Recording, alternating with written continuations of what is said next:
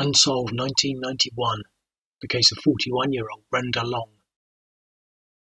Brenda Long was found dead in her bath at her flat in White Marsh Court, Cromwell Road, Whitstable.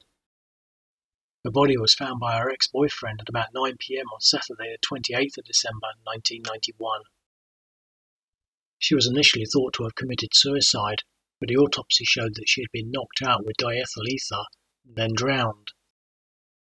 She died about 8 months after her lover, Alan Leppard, was shot dead at their home in Moncton on the 1st of April 1991. Brenda Long and her lover, Alan Leppard, had moved to Moncton in Kent around December 1990 and were planning to get married. They had been in bed together when someone knocked at the door, and when Alan Leppard went to answer it, he was shot dead. They had met at P&B Metal Components in Whitstable, where he was a quality manager and she was an accounts manager. She said that they just fell in love, saying, "It just seemed so right and it just happened. There was nothing that either of us could do to stop it." They had both been into bodybuilding and had competed in competitions.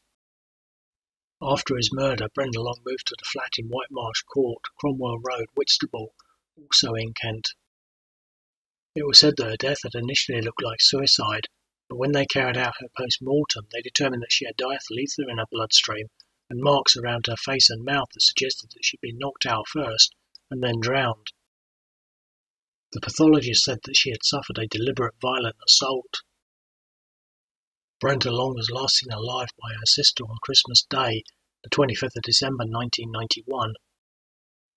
Her sister said that she spoke to Brenda Long the following day, but noted that she sounded zombie-like and that she had been concerned. Brenda Long's ex-boyfriend said that following Alan Leppard's murder, that he had tried to rekindle his relationship with her and that he had seen her on the day before her murder. He said that Brenda Long had been very depressed and that he had taken her back to her flat, but that he had slept on the sofa and he had left the following day, but that when he returned he had got no answer at the door and he had then climbed in through a window and found her dead. It was noted that her ex-boyfriend, who Brenda Long had left to start a relationship with Alan Leppard, had been 28 miles away in a gym in Sittingbourne at the time that Alan Leppard was shot. When she was found, the police found a suicide note and an empty packet of pills floating in the bath water and a gin and tonic glass by the tub. They said that there were no signs of violence and nothing to suggest that anyone else was involved.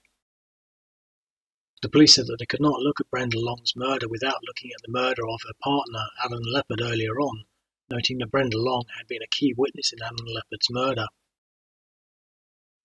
However, they said that they had found no motive for either murder. It was said that their murders might have been contract killings, but that there was no suggestion that either of them had been involved in any criminality. When the coroner returned a verdict of unlawful killing at Brenda Long's inquest, he said that her death was one of the strangest and most disturbing cases I have dealt with for some time.